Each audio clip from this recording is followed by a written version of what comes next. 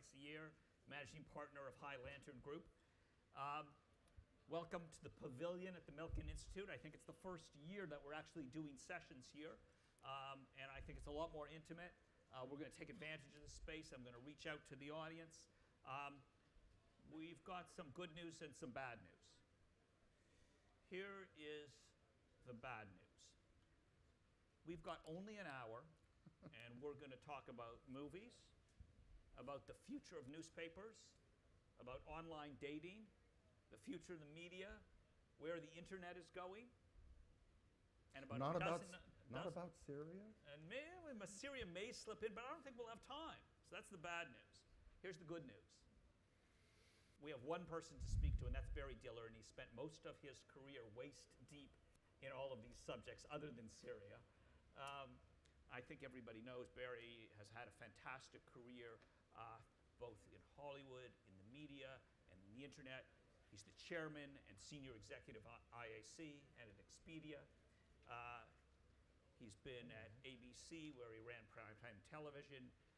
He ran Paramount Pictures. He helped start the Fox network. And I could go on and on. IAC today is this conglomerate of 150 remarkable brands of online commerce that, as I suggested, stretch from dating, from Match.com to online video.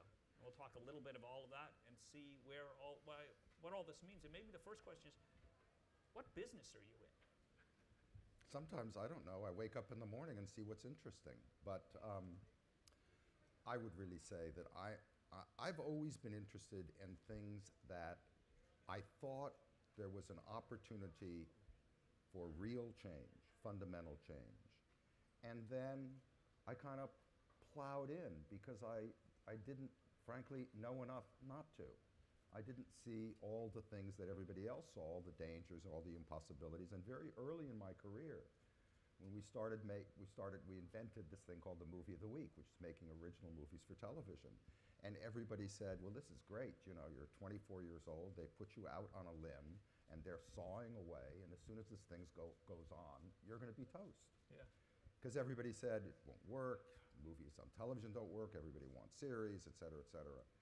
So I learned very early to not listen to anyone. Now, by that I mean, keep your ears open to anything you find interesting, but certainly don't listen for anybody making conclusions where there's all there is the morning line. And the morning line, of course, never tells you what is going to be popular or interesting to people until you present it to them.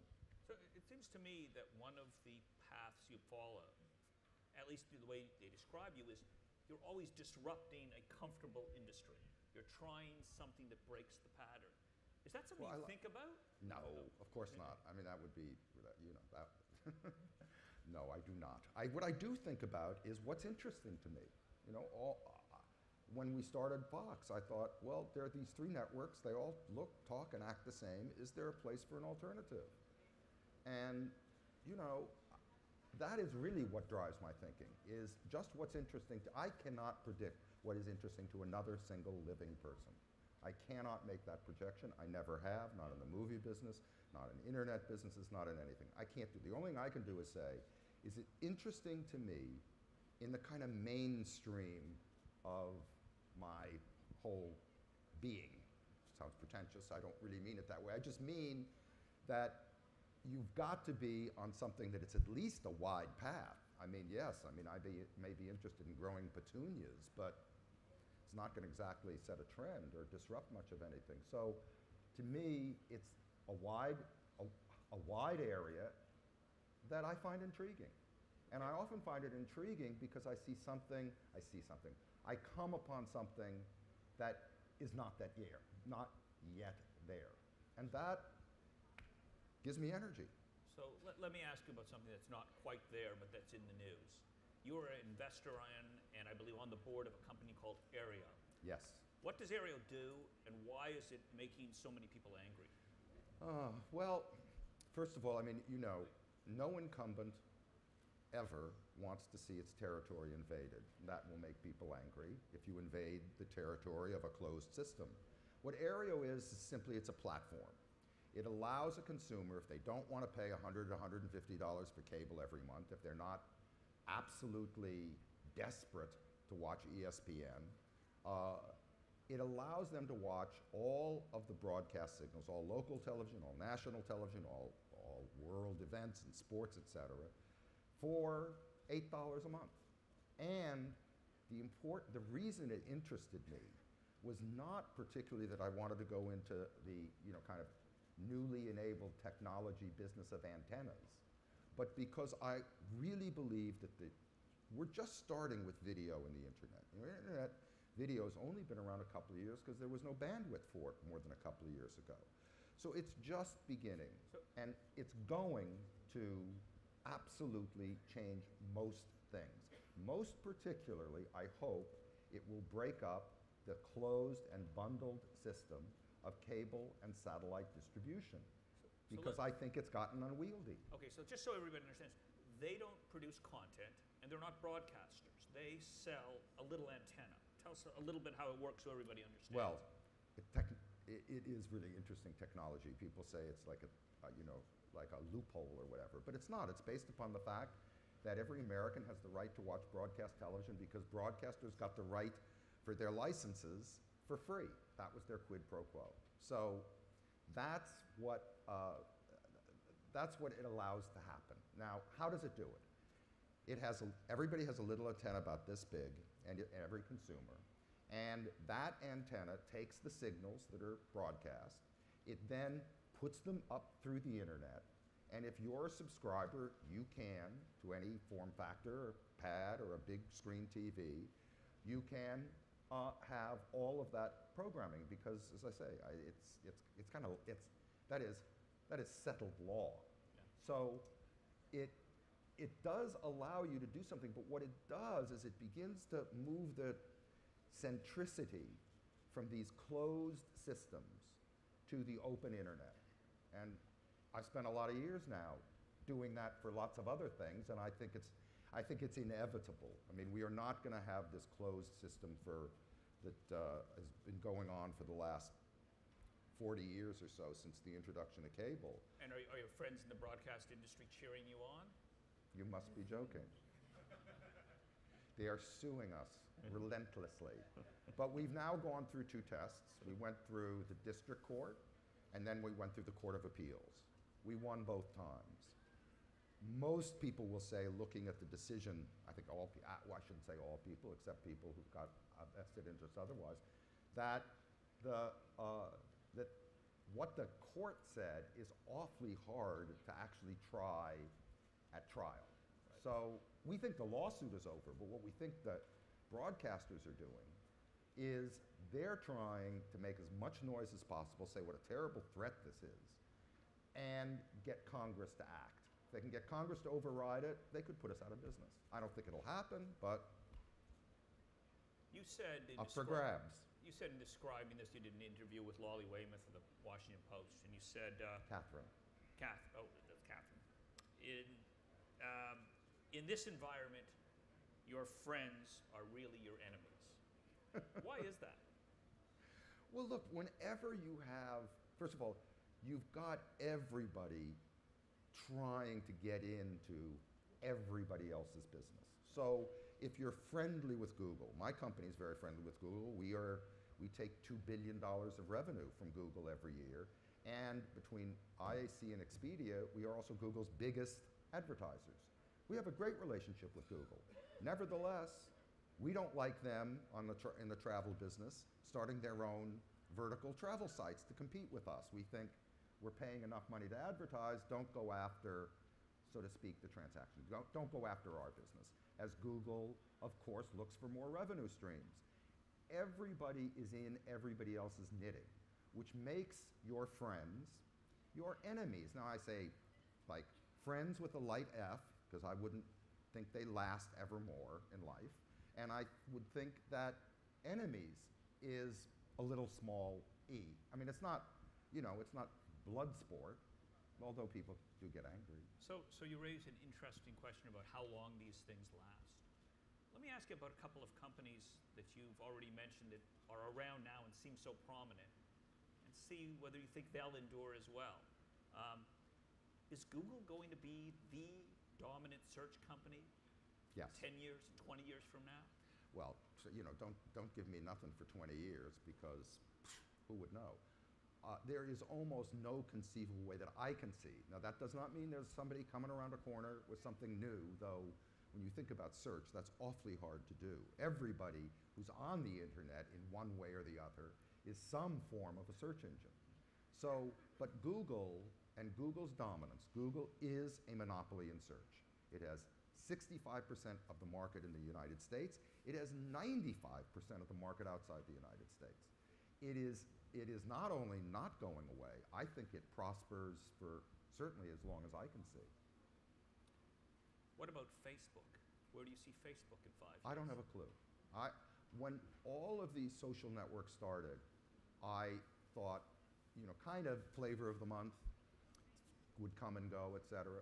Facebook's got a huge audience, but I am not convinced that this form, social networking is such an overblown phrase. I mean, it's, as I said actually someplace recently, it's like the princess phone. It's just people communicating with each other. It's just a modern way for people to communicate. Now, that's fine, but I don't think it changes the culture. Twitter can change, but not Facebook, I don't think. So Facebook, to the extent people ever long term, meaning not just kids, college, et cetera, want to share pictures and information and news feeds about their activities, it'll do fine. But I do not think Facebook is a fundamental, let's call it fundamental, Amazon fundamental, Apple fundamental, Google. Those are, to me, fundamental arenas. I don't think Facebook is. What about Amazon? You recently went into the book business, or the e-book business, Yes. Brightline. Yes, we did. Why would you go into the book business? Same reasons. Tell me why. What's it Okay. going to do that Amazon doesn't do? Well, first of all, Amazon is primarily a distributor. We're going to be a publisher and a distributor. Reason we did it is simple. Simple, it may be stupid, but there it is. Which was, we looked at publishing. There are 5, maybe 6 houses. They've been around for 100 years or so, give or take 100 years. So they have been in this business so long that they have such legacy, such complicated ways of doing business. They've disbanded, because their margins have slimmed, they've disbanded their marketing, so they don't really sell books anymore. So I thought, okay, somebody who's got some internet experience and internet sensibilities, if you can put together a good editing team, which we think we have, you can go into this business on a blank piece of paper, and you can, now I'm not putting these companies down at all, but you ought to be able to, given that you're facing the future, and publishing companies don't really understand digital, you have a shot to build a considerably large business. Is that true of all businesses? When you look at them, that somebody else could do it on a digital platform cheaper, more efficiently? Well, of course. What do you think's been happening in the last 18 years? Why has it happened to the movie business in the same It way? is happening to the movie Why does it still cost business. $100 million to make a blockbuster? Oh, well, movie? no. First of all, you can make movies very inexpensively. We made a movie this year for $2,600,000, which is going to get distributed in a month or two. We produce videos. We produce more videos than anyone else every week. These are 3, 4, 5 minute, and they're primarily for our comedy sites and others. Yeah. But we produce videos that look.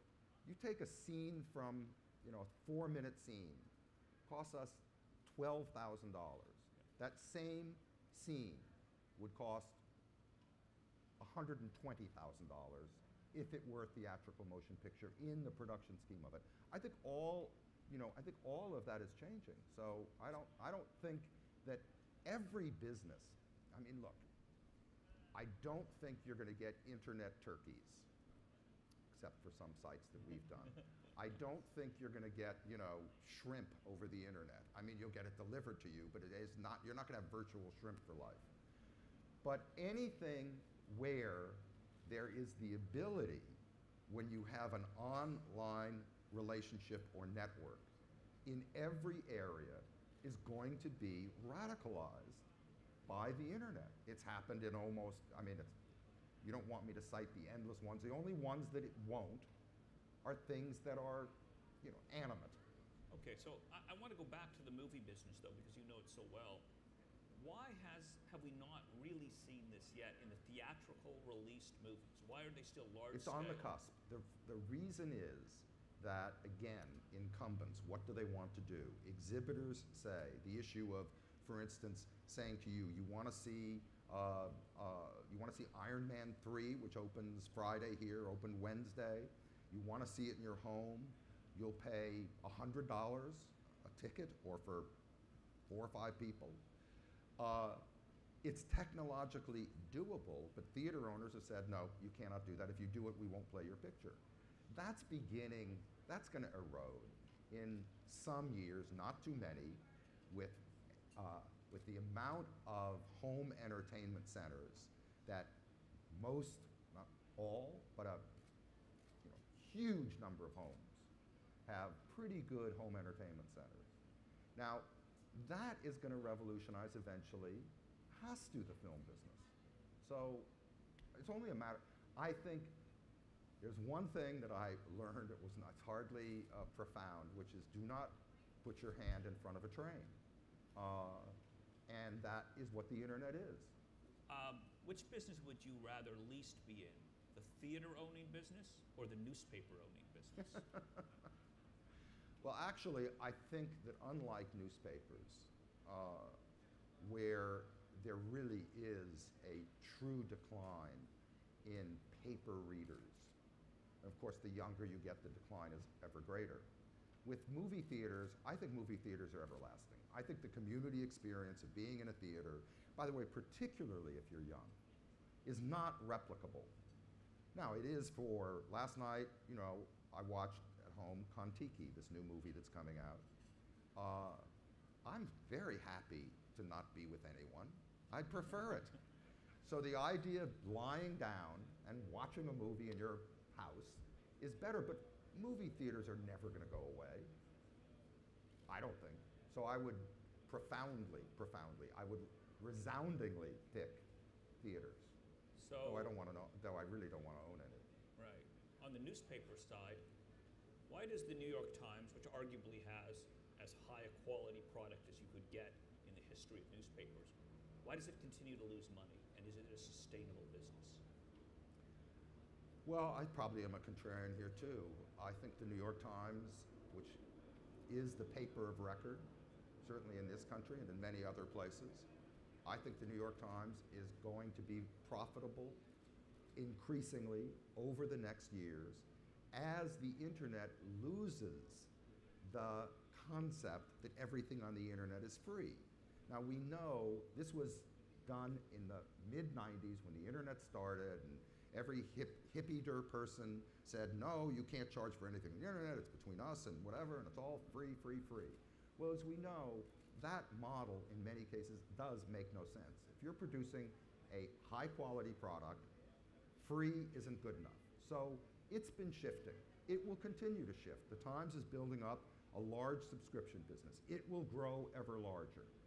I think that it's going to come out just fine, and for all the criticism that the New York Times and its management over the last years, the one thing they did that almost no one else did, they invested continually in their newsroom. They knew that if they didn't invest in having the best product, they would really be toast. So they took the risk and bet their whole company on maintaining this worldwide premium news service. It, in the end, is going to be valuable. So let's string this out a few years, 5 years, 10 years. What does the newspaper industry look like in the United States? Well, first of all, it's not called newspapers anymore. I mean, that's probably to begin with. I mean, newspapers are going to be around too for a while.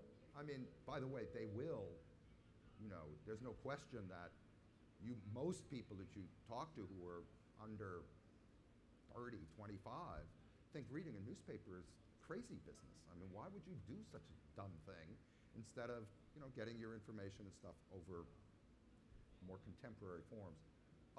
So I don't think they'll be in the newspaper business. What I do think is they'll be in the information distribution system, and if they're not a commodity product, our Daily Beast is not a commodity product. It's quite niche. It's got, though, now 17 million uniques a month, which is very large for a pure journalistic site. So those kinds of things where you have a defined audience and you are a premium product are going to be okay, I think, regardless of whether they have any print. I'm going to give the audience thing. 1 second, but I'm going to ask you a print question. Sure. What were you thinking when you bought Newsweek? Well, I would say I wasn't thinking. How's that? I was, but it was stupid thought. What happened is we were publishing The Beast and gotten off to a big roaring start, and there was an idea inside our group that you could take Newsweek and you could do a hybrid, both continue to print the magazine, which had 1 million, still had, well, no, it doesn't, they're digital now, but there were 1,350,000 subscribers. The subscriber base had been relatively solid for a long time. We thought we could convert it, and we thought, and this was the piece of true dumbness, which was that Newsweek in the year before we bought it sold 950 pages of advertising. We said, with our hybrid, with our different sales force, with all of this, and because they were coming out of a horrible, the economy of 8, 9, 10, 11, that we could do better on advertising, not by very much. We said, you know what, we can sell 150 more ads. That will break us even. Instead of the 150 more, instead of the 900, we sold 600 and lost $40 million. So it was that we did not, my fault, did not look deeply into what the risks were on display advertising, which were great, and that was the mistake. Questions for Barry Diller? Are we going to, do you want microphones? Do you want me to repeat the question? I can do it either way. We have a microphone, so why don't we go to the closest hand to that microphone, and then I'll come up to you, sir. The broadcasters have said that if they can't win the legal battle in the courts, that they will move their networks onto cable. This is the battle about Aereo you're talking about. Yes, on Aereo. Do you believe that they will do that? And what do you think would be the response? I think there's literally no chance. I think what they're doing is saying it so that enough people will say, oh my God, that would be terrible. That would really disenfranchise a lot of people. Let's get Congress to change the law. The idea that they're going to go from broadcasting to cable casting and denude, all networks' most profitable business are their owned and operated stations. They're local television stations. The idea that they'll rip away the primetime programming, the network programming from the local station and think that the local station is going to survive is kind of silly. So I just think it's what, look, these companies, all companies, I used to be one of them, forever have resisted any kind of change. These companies 40 years ago accused Sony of stealing their programming because they invented the Betamax, the original VCR. And it went all the way to the Supreme Court. Do you think that's cultural? Is it cultural? Why do they resist change? No, what fool wouldn't resist change if change might take away a very neat little situation? So, of course that would, that's kind of natural. Why did television networks not get into the cable business? Why? You can go from there each step of the way. Why didn't television networks start HBO? They had 90% of the audience. Yeah. Why didn't they start HBO? Now, what happens is they usually end up colonizing it. ABC bought ESPN. Yeah. So all these things get colonized by big media assets, but big media assets tend to start nothing new. Yes, we had a question right here. Hi, I'm Brett Hellerman. Hi. I'm actually was a Newsweek subscriber and enjoyed what you tried to do there by bringing writers in from all sorts of Well, life. you can be a digital subscriber right this minute. So my question is about music. And it's two questions. What's your kind of vision about music on the internet? And what's your opinion of the streaming services that are out there now? And are you willing to pick a winner at this point between the different Oh, streaming no. services? I think there's great competition. It's too early. I think there's great competition in digital distribution of music products. Look, you can tell already, I am an optimist. I hope I'm not a totally idiotic optimist, but I definitely think that the music business, again, the railroad train of the internet ran the music business over. Now, it ran its over again because of the dimness, head in the sands of the music companies at the time. They first of all had a wildly overpriced product, a product that any consumer said, why for this 40-cent piece of plastic am I being made to pay $16, $18, $20? I don't even want all those songs. I just want one or two. So they acted with the arrogance of their hegemony over the world. Well, along comes the internet, and that destroys their business. Their business is slowly building itself back up. Now, with iTunes, with streaming services, Pandora pays now hundreds of millions of dollars, I'm pretty sure, huge portion of their revenue, directly now to music companies, artists, etc. So my feeling is, again, a transition out the other end is going to come certainly an internet distributed business, overwhelmingly, and it'll be okay. But is it possible that we're in a time where these really interesting businesses get much better for the consumer, much better for the startup, but much worse for revenue in the industry itself? Record sales, are much lower than they were 2 decades ago. Yes, they're much lower, but they're better than they were a decade ago. I mean, it'll take, again, we still have, Pandora and Spotify and all of the services still are not that widely distributed. Right. And this will, I think, improve over time, but there's no question. What does the internet do? Originally, what the internet do is it disintermediated somebody in the middle, which meant essentially that cost or fee you were paying to the middle, goods or services or whatever, now can be passed on to the consumer, if not taken by the creator.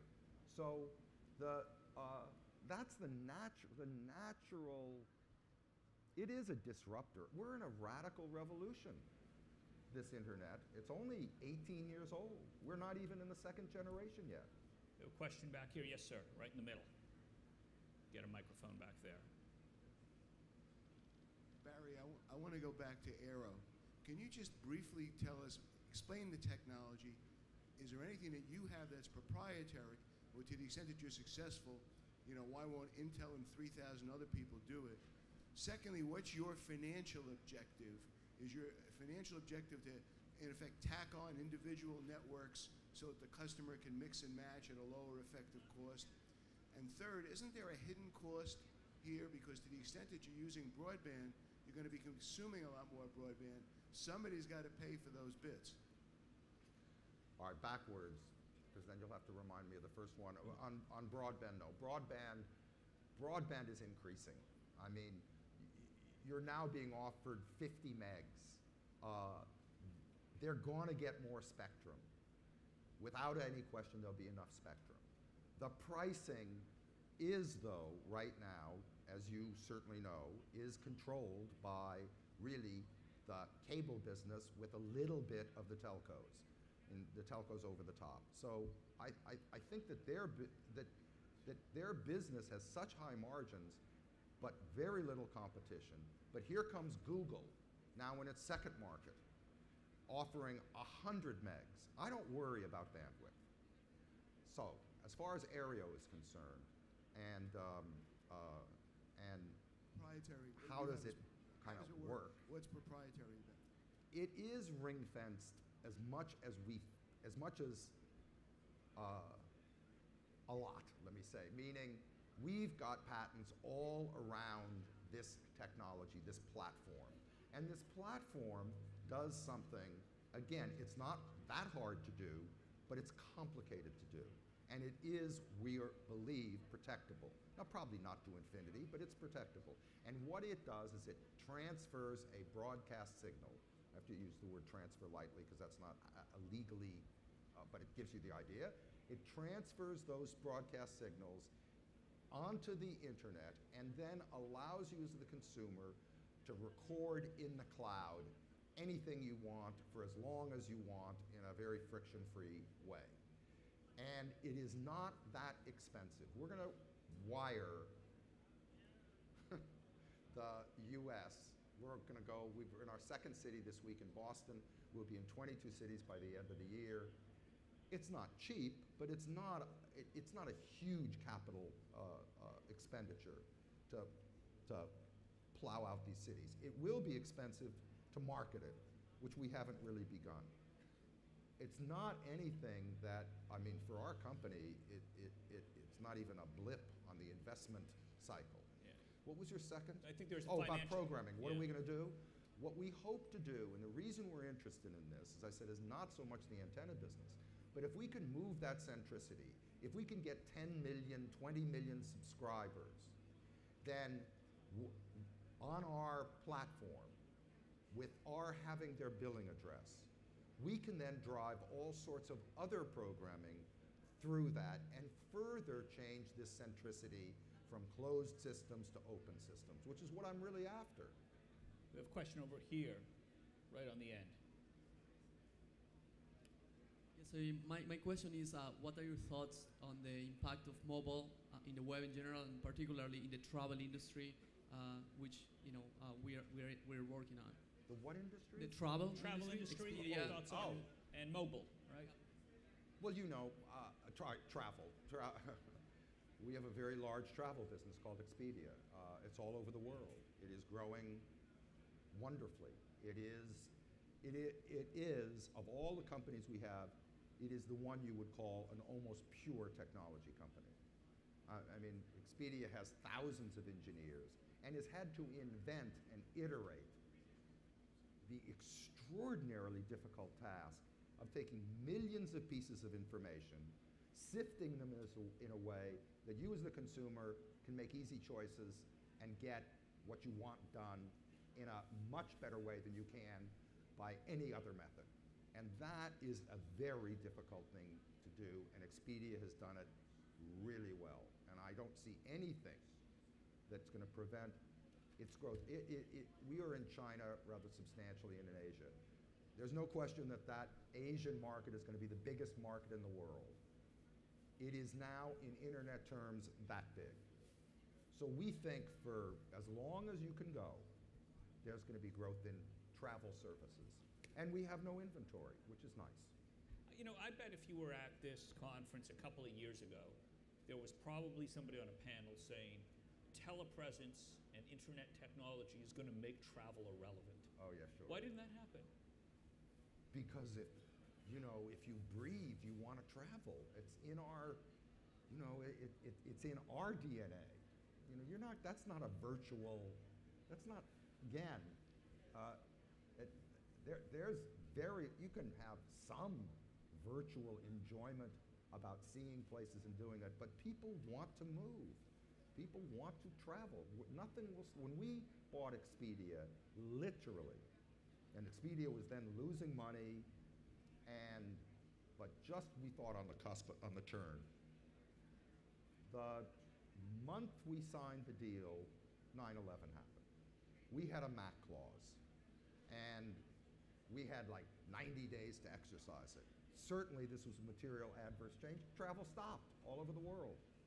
And the guys at Expedia said to us, look, do what you want. If you want to go forward, of course you have the right, but if you don't, tell us now, tell us early, because it's really hurting the company. And we all sat around, and someone in the room, it wasn't me, said, if there's life, there's travel. And I said, that's the thing I heard. We said, called them up and said, we're going forward. 4 months later, travel whooshed back. So. When you hear business people saying, we're cutting all travel, what's your reaction? Because they're not. They're cutting it for a moment, for expedient reasons, short-term, necessary, whatever. But we have seen business travel after the let's say, 9 to 11 period. Business travel is moving quite back up. Nobody stopped. They cut back. They stopped doing huge Las Vegas conventions and spending ridiculous sums on, on conventioneers. But consumer travel and business travel, you people have to sit in front of each other. Now, we do endless amount of teleconferencing, video conferencing, but nevertheless, we also have to go see our customers, we have to see our consumers, we have to be in the market.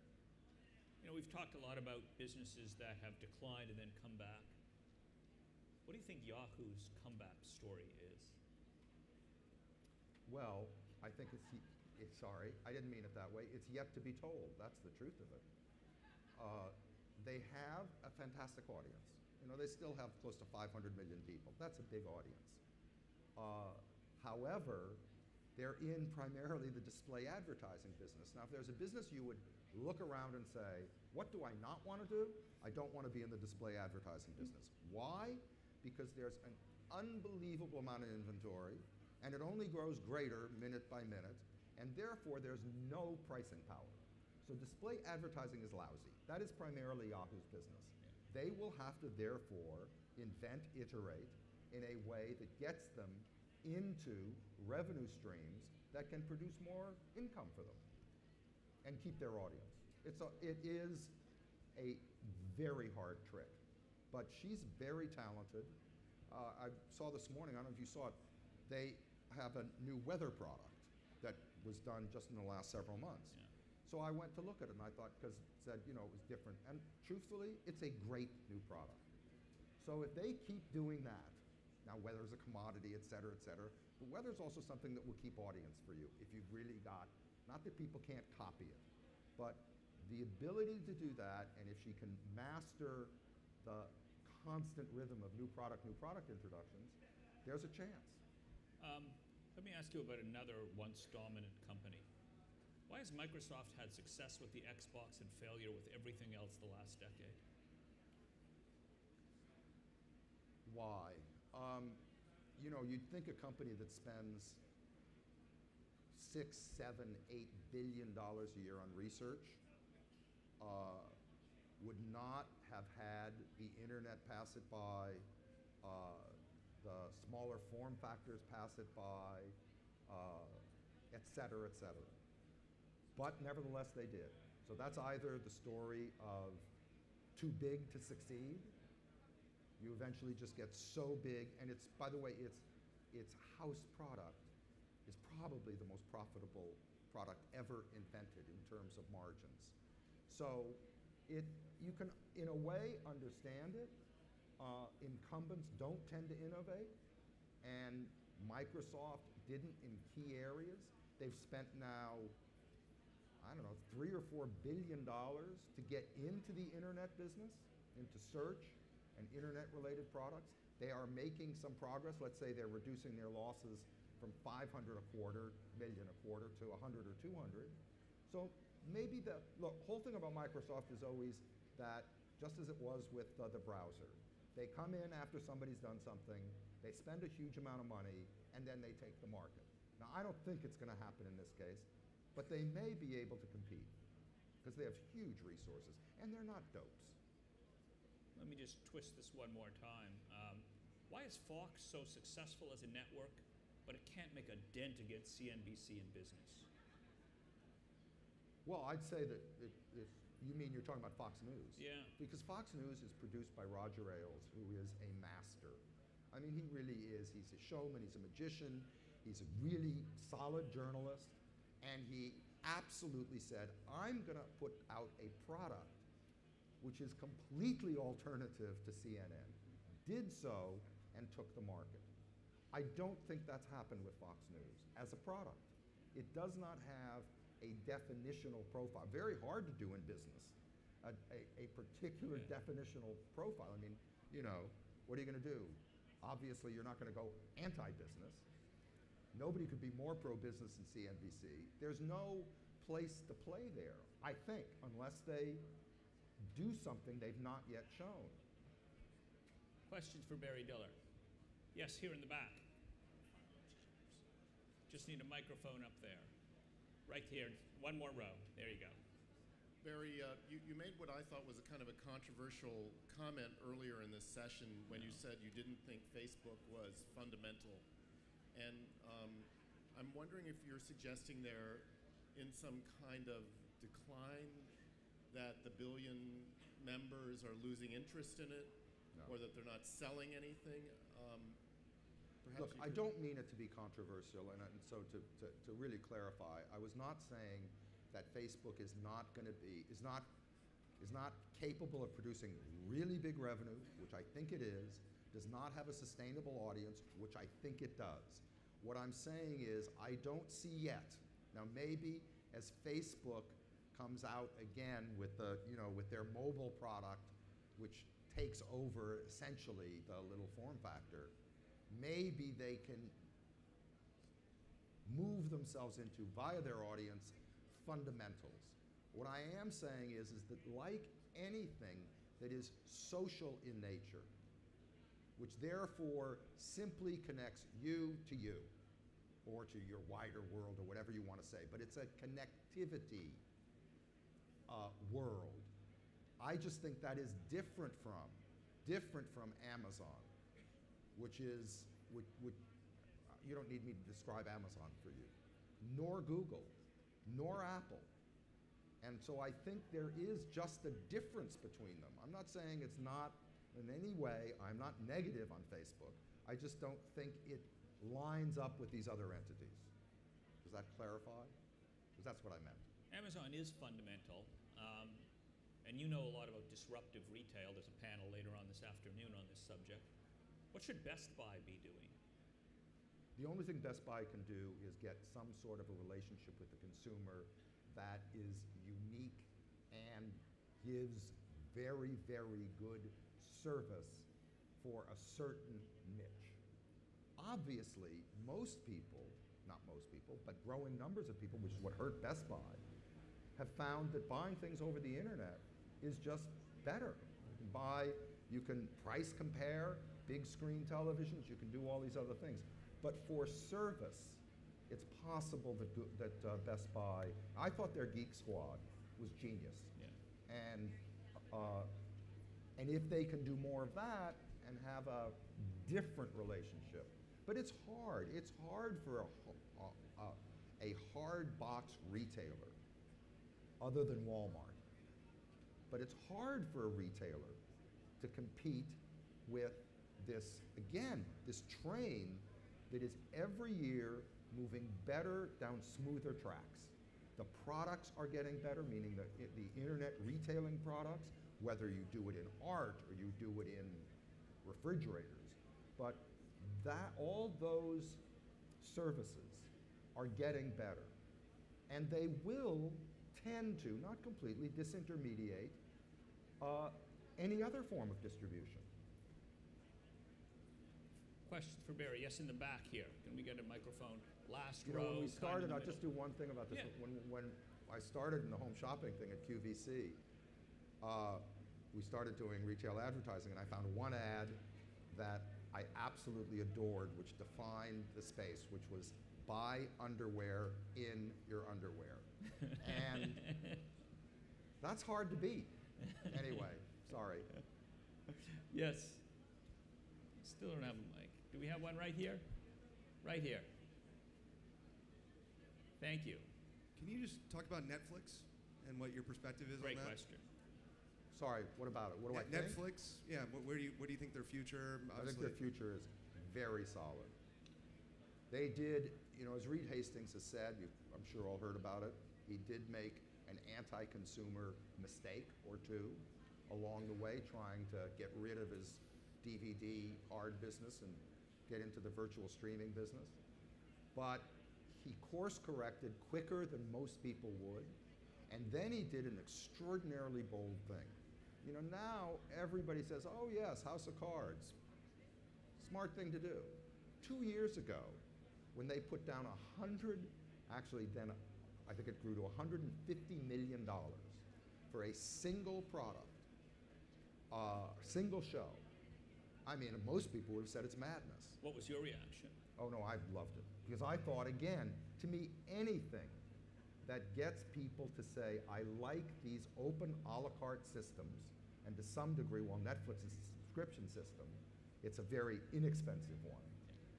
Those systems, I'm in favor of them growing and growing and growing because they provide alternatives, competition, et cetera. But anyway, him pulling that off and then saying, I'm going to continue to buy all the old stuff I can get, but I am going to make for every Netflix viewer, every Netflix subscriber, little pieces of cherries on top every few weeks or month or so, is, I think, a great strategy.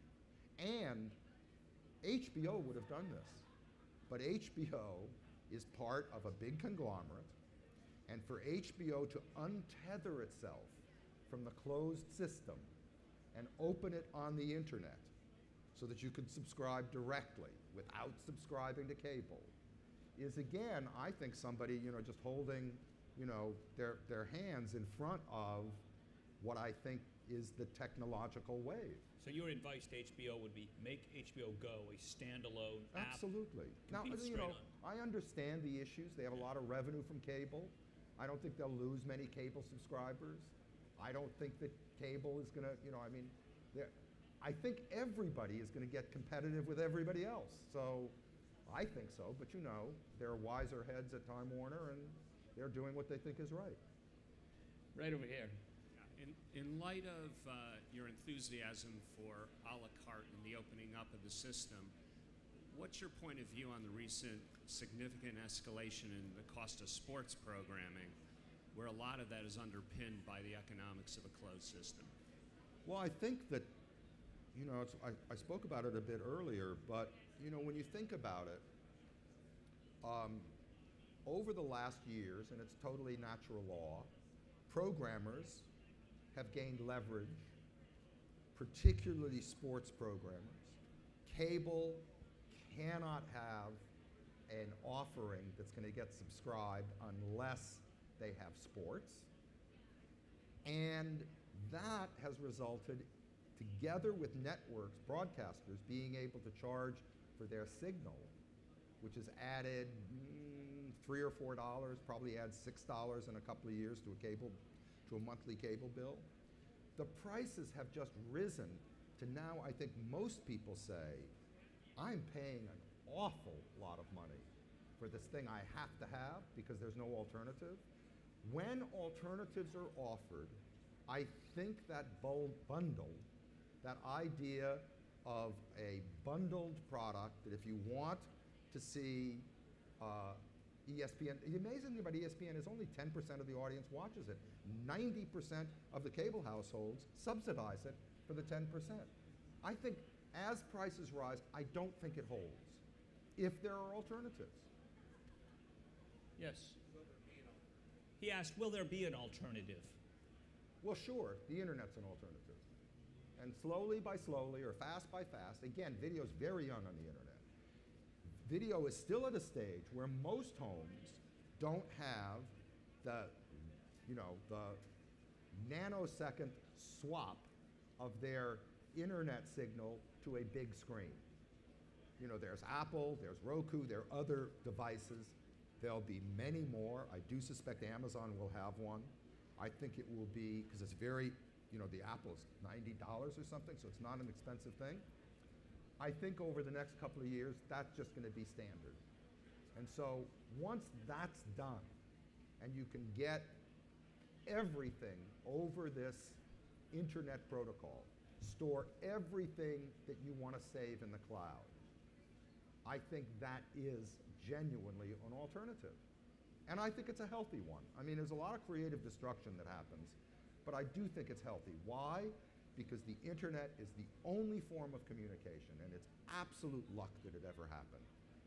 That, in fact, between you pressing a start button, sending something, and you receiving it, you times billions of people, there is no one between you and the sender. There is net neutrality, meaning you send it, it's available to everybody. That is, you think of it, that's a miracle. Every communication system was co-opted into a private closed system. This is the first one. That's why I care so deeply about preserving net neutrality, which is I'm just amazed. I really do think it's a miracle. Push a button here, publish to the world. Wow. Speaking about closed systems, has Apple reached its peak as a creative force? Who would know? I mean, look, you've got to wait for their new products. Every consumer electronics company depends upon new products. So there's been a period where they've made, I think, really good derivative products. I've got probably 7 or 8 pounds of big iPads sitting around various places that I live because I'm in love with the iPad mini. So that's a very good derivative product. But for new, they will need, not this year, not next year, so I'd give them a very long leash. They're very talented. They will need new products. When we see them, we will know. Somebody in your business has had the good fortune of seeing lots of people who lead businesses in the United States and around the world. And maybe we could just spend a minute if I ask you about a few names. And why don't you tell us what you admire about them or what makes them successful business leaders? I'll start with Rupert Murdoch. There's no one in media like Rupert Murdoch. There's no one who understands risk better than Rupert Murdoch. There's no one who bets on that risk in creating new things and almost always has. And there's no one that I know, because again, most media companies don't innovate. Why don't they innovate? Because they've got great businesses in their closed circle, in their garden. But Murdoch, all of his life, has been pushing relentlessly forward. Now, he's got a standalone print business that will have $2.5 billion of capital and make some money, and he's going to be dangerous because it's now separated from News Corp, so there's nobody around to tell him anymore to not do crazy things. and I think I really do. When I said to Rupert Murdoch, I think there's room for another network. And it was on it was on a half a piece of paper, scribbles, of what you would need. He said, let's do it. I said, well, Rupert, first we got to buy some television stations, and then we got to, well, fine. So Metro Media happened to wander by 6 television stations in the biggest markets in the US. And I am telling you, simply because he believed that an alternative could come, and therefore the risk to him, even though, as he said to me, we're betting the company, and laughed. Now, he didn't laugh because he wanted to bet his company, but that sense of the ability to take risk and to do it without calling in God knows how many people to tell you why you shouldn't do it. That's original. Tina Brown. Great editor. Simply great editor. Jeff Zucker is now running CNN. First time, I don't want to insult anybody that was at CNN, but it's the first time I get excited about CNN's future.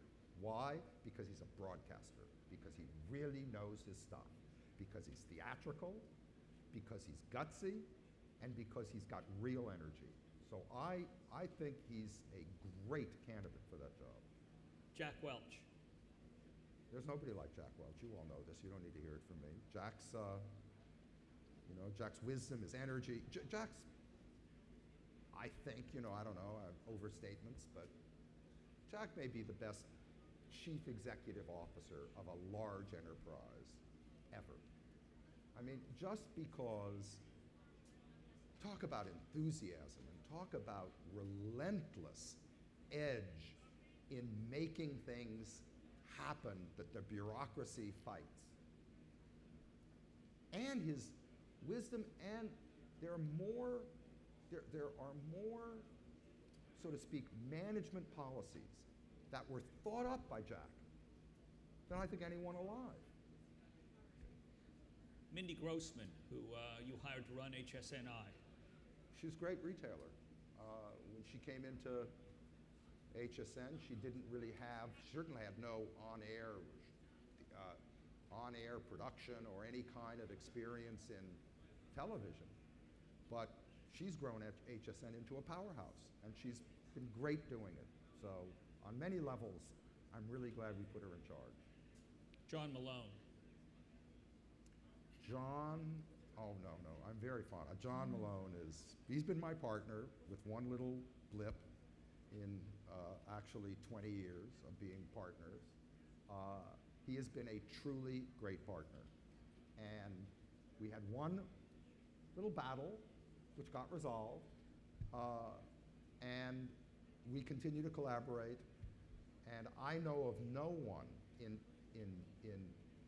understanding the very framework of communications on all sides of it.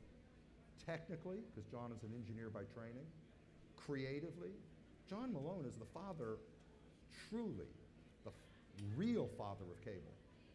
Meaning, he is the one who financed almost every single cable programming venture of the mid-70s to 80s. So, he's great. Find me someone I could say something terrible about. Jim Cramer.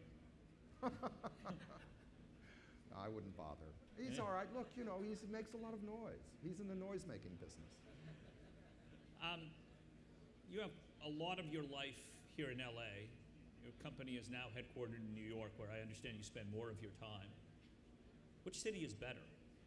Well, it's better for what? What's better for business? Well, it depends. Again, you have to define business. I mean, LA is a working town. It is a company town.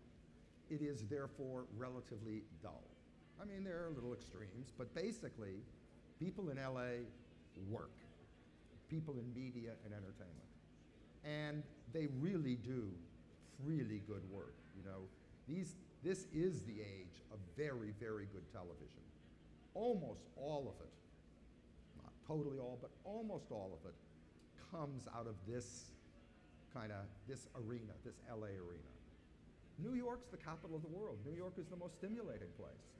If you're bored in New York, you're not cognitive. So, and by the way, of course, for a business, it's the connector to almost everything.